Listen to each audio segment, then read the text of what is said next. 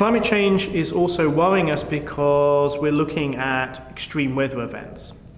So extreme weather is when a weather event goes beyond what we expect. Now, the interesting thing is, if there was a hurricane in Antarctica, now it's not going to happen because it's in the wrong place, but if a hurricane did happen in Antarctica, we really wouldn't care because there's no people living there, there's no property, and so therefore the interaction between humans and the weather isn't important. What we are worried about is where there are people, the actual baseline, how we predict climate is starting to change. What we all forget about is that, of course, every society has what I call the coping range. So, for example, in the UK, temperatures above 26 degrees Celsius, which is about 88 degrees Fahrenheit, we start to have heat-related deaths. Now, of course, here in Florida, that's called spring. Okay? So again, different societies have different sort of coping zones. And what happens is, as climate changes underneath, those extreme events seem to become more common because they actually start to go beyond the ability of that society to cope. An example of this is the floods that happened in Louisiana in 2016. Now, of course, studies by NOAA suggest that these floods are now twice as likely to occur because of climate change, which means that we have to adapt our society to be able to cope with those increased floods. If we look at California, the drought of 2013 and 14 was extreme, but we know that these are going to become more likely. So what we have to do is adapt each of the societies to be able to cope with a greater range of natural variation. And that's something that people forget about climate change. They see the long-term trends, but they don't see that actually what really affects humans is not the average temperature or the average rainfall, it's the extreme events, whether it's heat waves, whether it's droughts, or whether it's floods. In many ways, climate change is about too much or too little water. We see that we are worried about flooding, sea level rise, but we also, on the other side, we're worried about too little water. We're looking in a future whereby perhaps 1.5 billion people will become water stressed.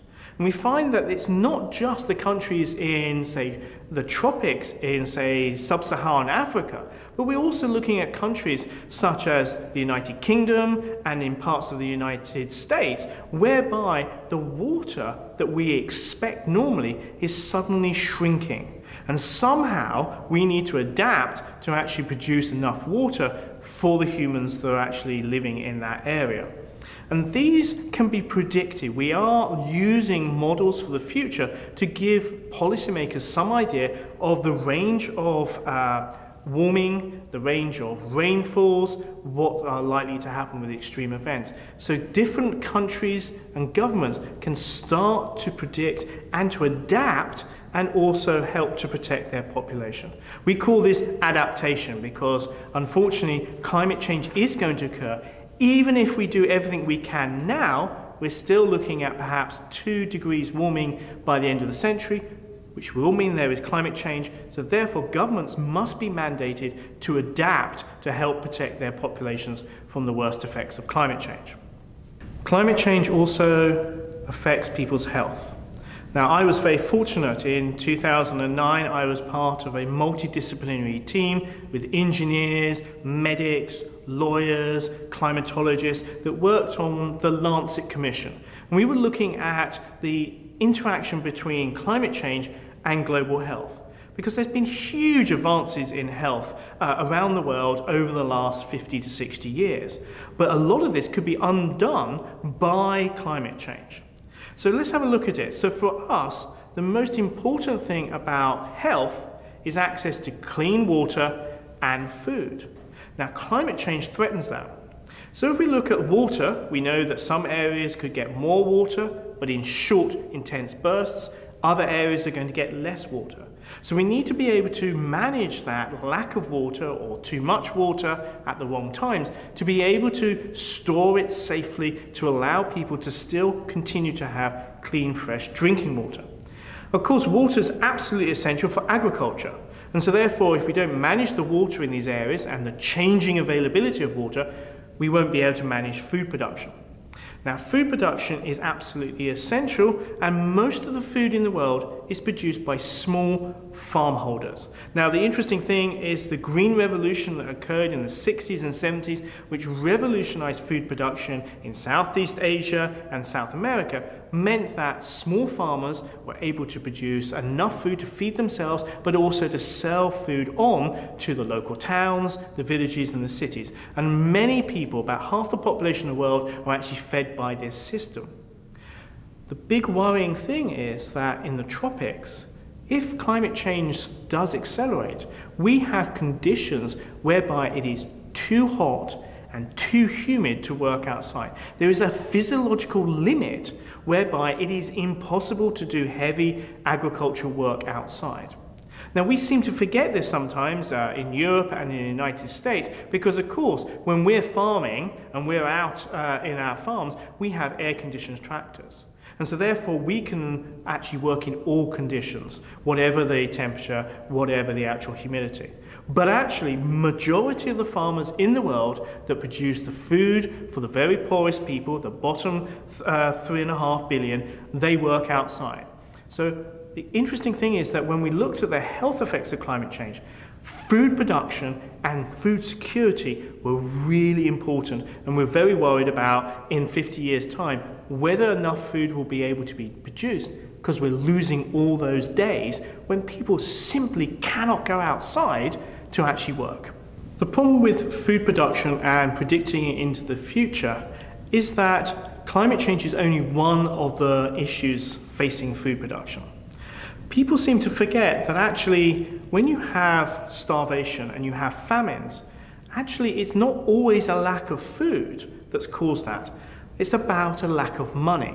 So again, one of the most upsetting things is when the Ethiopians had those droughts and huge famines in the 1980s. When they first started off, there was grain still in the villages and in the towns, but the farmers whose crops had failed had no money to buy food. So the problem here when we talk about climate change and its adverse effect on food production, one of the key things here is, well, how does the World Trade Organization, how does international trade and food actually get distributed? I'll give you an example. The majority of countries in Europe import a huge amount of food. They also export it. And so if a crop fails, say in the United Kingdom or in the United States, you just go onto the international market and you buy food in because you have the money to buy that food. What is interesting and important is, how do we have food security?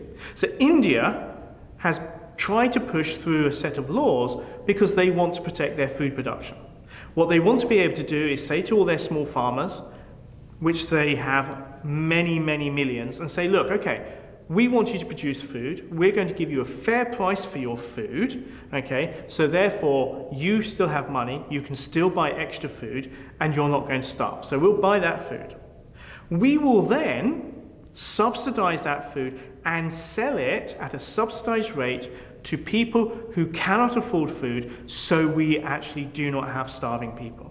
It's a wonderful idea, happened post-war in many countries after the Second World War, to actually protect foods and actually allow food to be given out to everybody so there wasn't starvation. However, the World Trade Organization has taken India to their courts, led by the United States, because of course this is protected business. How can you do that? Because then other international companies can't sell food into that market because the Indians are protecting and subsidizing food prices. So we then have this real problem here about whether international trade or protecting a population from starvation is more important. And the problem is, with the weight of transnational corporations and big heavyweight Western countries, sometimes, unfortunately, the trade option wins over the protection. And we need to start looking at these things, particularly as climate change starts to get more intense in the future, about changing this balance. And that sometimes world trade is not the most important thing, but protecting the food and water of a population to prevent starvation is perhaps more important.